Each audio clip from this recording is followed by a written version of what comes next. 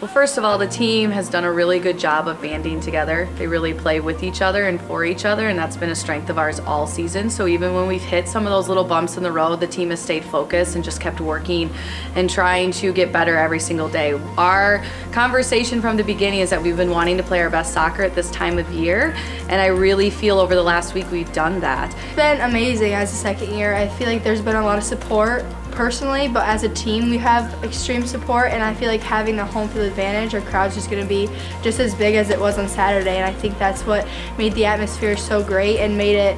so much fun to win the conference championship, but I think it's going to make it even more fun to host and be the first round of the NCAA tournament.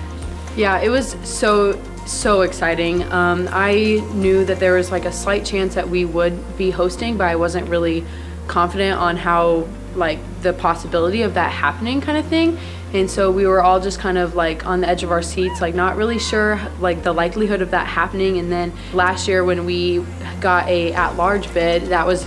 exciting too, but just knowing that we'll be on our home field like with our like community and the rest of the school supporting us and being able to